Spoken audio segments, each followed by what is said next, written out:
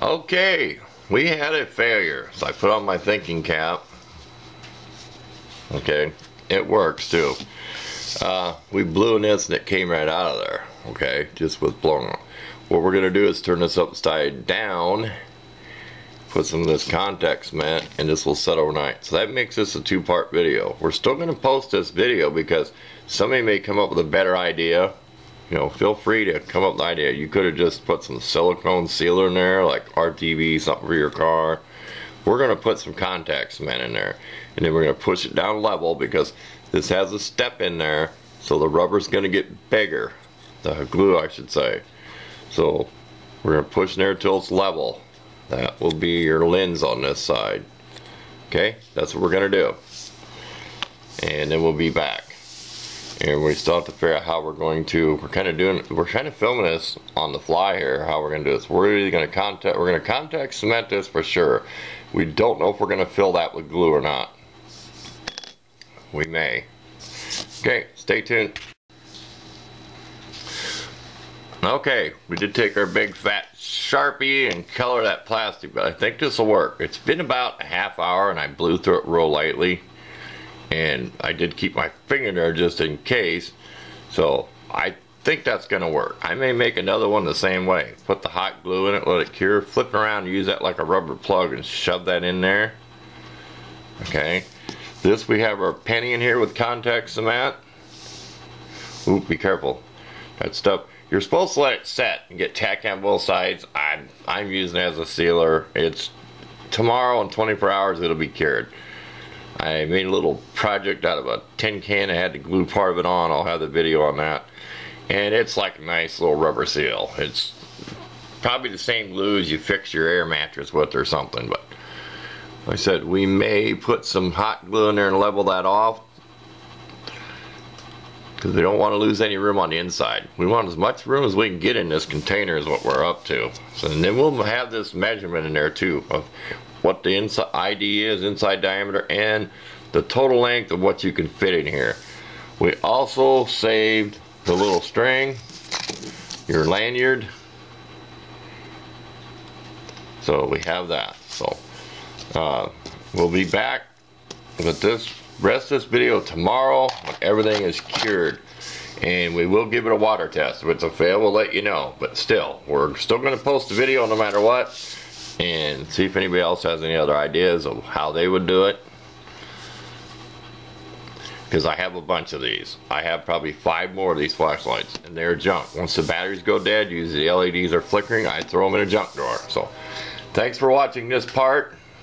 Or whatever parts this is. This may be on part 2. Depends on how long my video has run so far.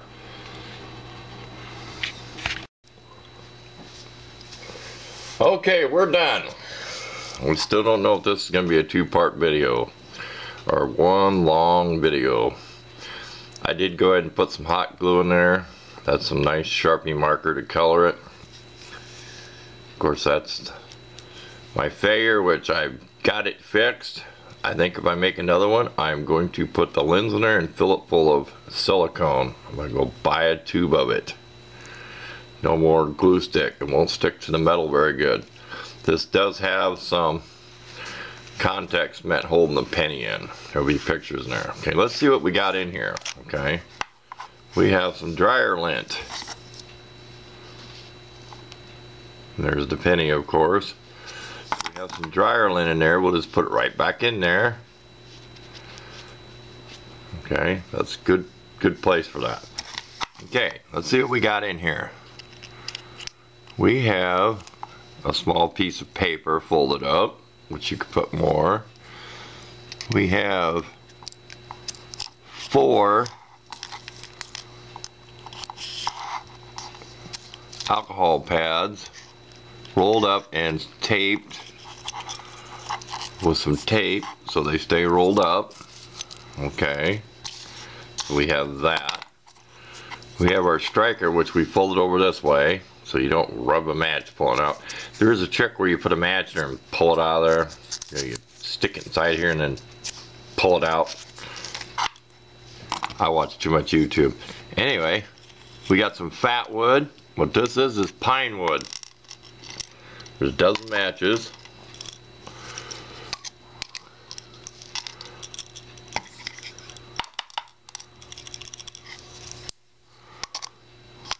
And a few of them don't want to come out. Trust me, there's a dozen in there.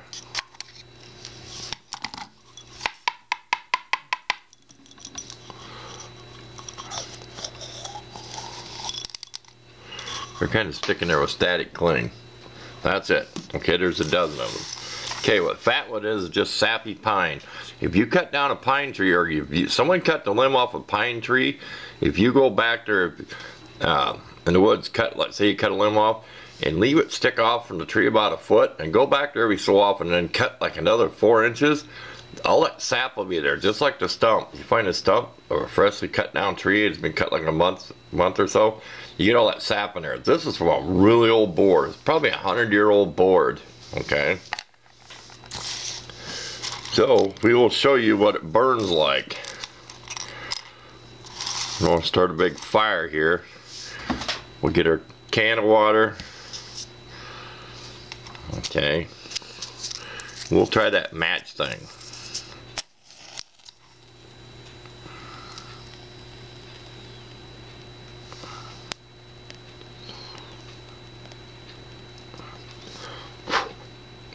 Okay, that's real sappy. Some of it burns way faster. Burn like it has kerosene or something in it. So we'll put that out and set it there. Excuse me. Oh, smoke. Oh man. Anyway, we're done. Man, that's nasty. It ain't like that nice smelling candle. I've been burning this all day with the glue stick. Pickberry pie. Smells kind of like grape mixed with some kind of berry. So I've been smelling that all day. A lot better than that stinky stuff. So there you go. I'll take a picture of all the ingredients that was inside of here. Thanks for watching.